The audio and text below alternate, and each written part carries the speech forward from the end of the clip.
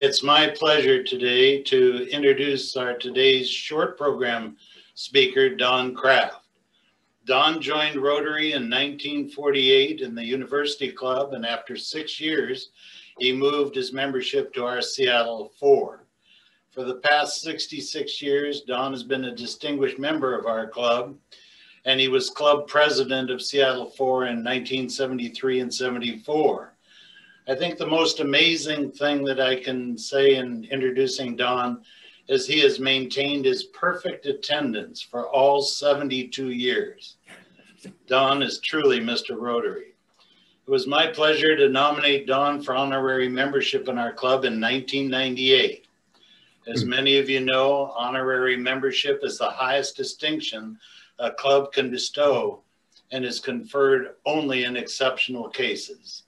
Don is truly exceptional. Don is joined today by his wife, Midge, some family members, and many of Don's friends. So Don, we look forward to your remarks.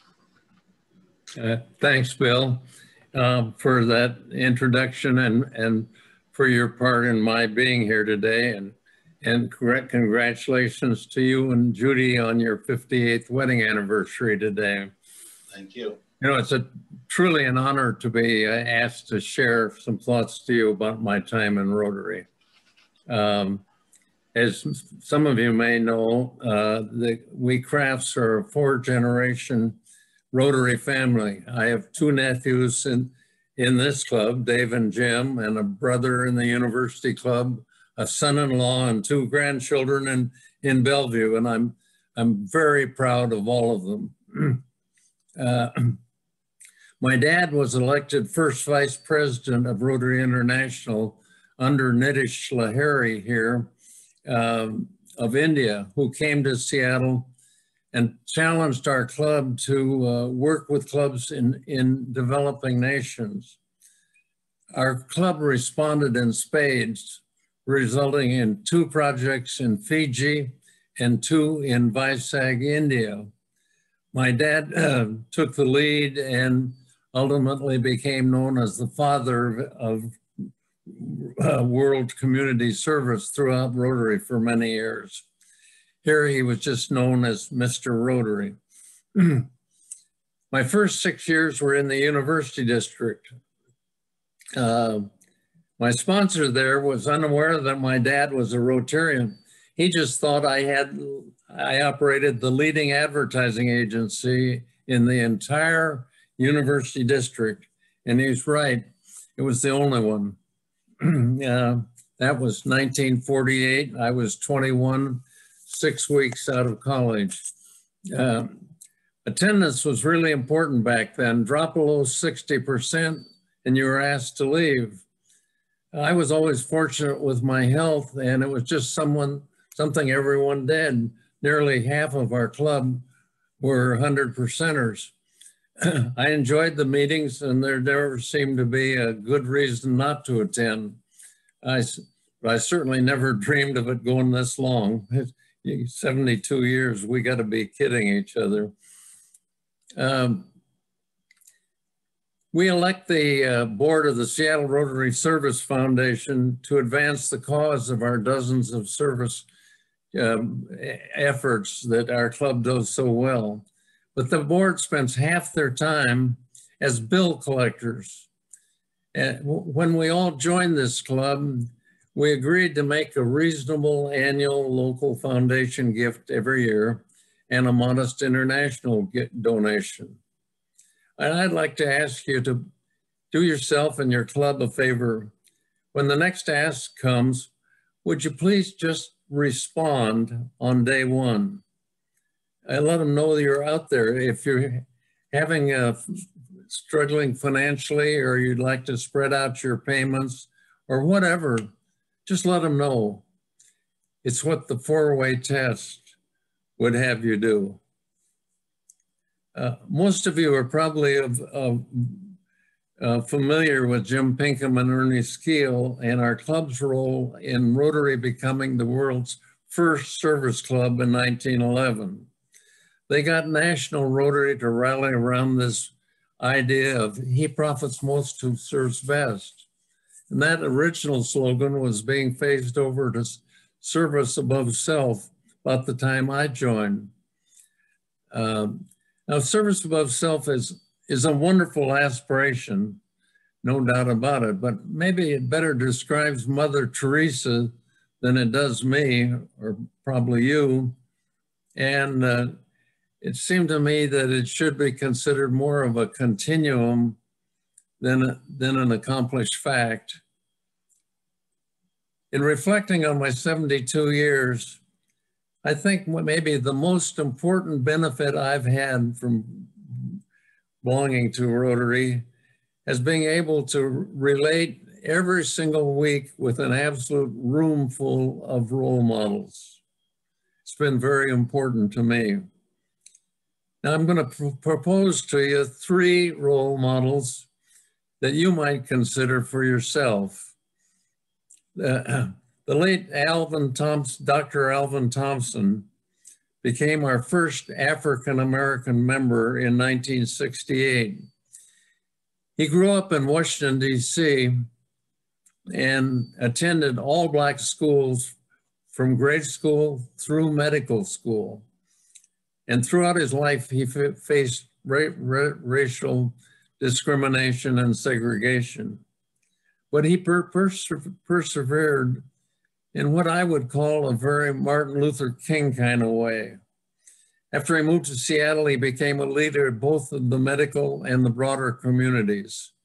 And because of his constant dedication to bridging gaps in his profession, he was sometimes referred to as the Thurgood Marshall of medicine. I enjoyed Al's friendship when we were in Rotary together, and I can recommend him very highly as a service above self role model.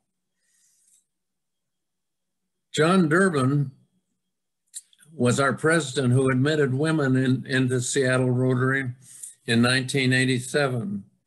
When he came into office, a straw poll showed that the club was 60-40 against having women. But John talked about it often from the podium, and he did it in spite of pretty strong opposition from some of our most highly respected good old boys, not including my dad, incidentally. He was even, in effect, told to knock it off or he'd have somewhat of a revolt on his hands. But John persisted because he thought it was just the right thing to do. We became one of the first major clubs in all of Rotary International to admit women at the end of John's term of office, when our club voted 60-40 in favor of admitting women. Thank you, John. John Durbin is definitely a guy who puts service ahead of self-interest. I've attended scores of Rotary new president inaugural speeches. We have one every July, but the only one I can remember was on July 11th, 2001. That's when a young Dorothy Bullitt ascended to the podium. And very surprisingly on that day, she described how she had come into Rotary kind of with her fingers crossed. And how she had viewed the club as a sea of old white men, where she was keenly aware of her gender, her age, and her political affiliation, and she wondered how she could possibly fit in. You might say that Dorothy didn't need Rotary. She was a Phi Beta Kappa, had a law degree and an MBA. She was a management consultant, a lawyer, a writer of books, and a frequent speaker. But she told us how she got to know more members. She wanted to get more involved. And incredibly, she recruited one of the oldest old guys in the club to be her right hand, as she and other Rotarians early in our membership led a sizable community effort in West Seattle known as the Unity Project. She went on to be elected president of the club at a young age and had a very good year as president. And now 20 years later, Dorothy Bullitt is as good a Rotarian as they come. Al Thompson, John Durbin, and Dorothy Bullitt. All three are outstanding role models. And there are many more I could have named, like these, and, and these, and these. Now, this is about a quarter of our club. On a service above self continuum, I think they all rate pretty darn highly. The rest of you undoubtedly do too. I just don't know you as well, but I'd like to work on that. Nobody's perfect. We can all aspire to elevate the service we give in our lives. Where do you think you rank? Is there any room for improvement? Sure, there is for all of us. Thanks.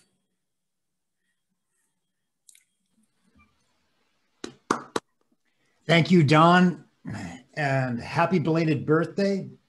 You are truly a club treasure. Thanks for sharing your thoughts with us today. And Bill Weisfield, thanks for helping to arrange today's short program with Don.